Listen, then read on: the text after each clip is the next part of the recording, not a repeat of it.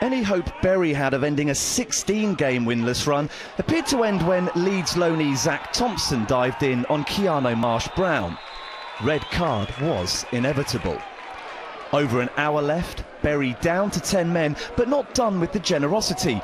Goalkeeper Trevor Carson guilty of butterfingers, Matt Doherty's clearance ricocheting in off Yeovil's Byron Webster.